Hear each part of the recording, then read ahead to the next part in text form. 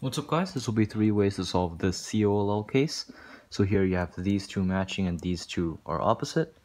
And the alg that I personally prefer and the alg that I recommend the most goes like this. And it is quite good.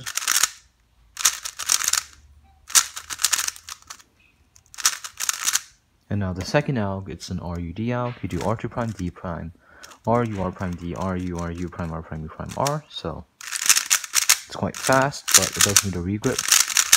You should try both of them out. Now the last one is just the second one mirrored. So again, it would be R2D, R prime, U prime, RD prime, R prime, U prime, RU, RU, R prime.